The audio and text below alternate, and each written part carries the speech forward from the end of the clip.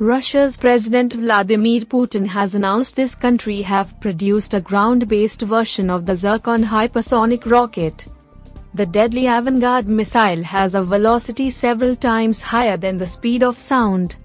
Russia is the only country in the world that has hypersonic weapons, he says, and will be deployed soon.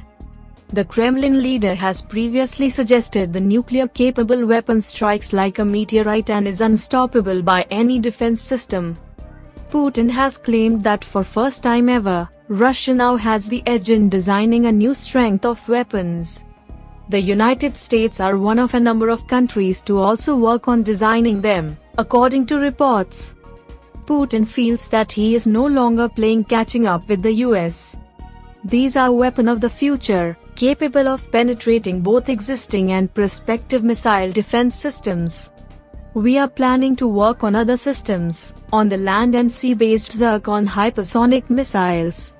It is Russia's drive to develop new types of military equipment for modern and future strategic missiles.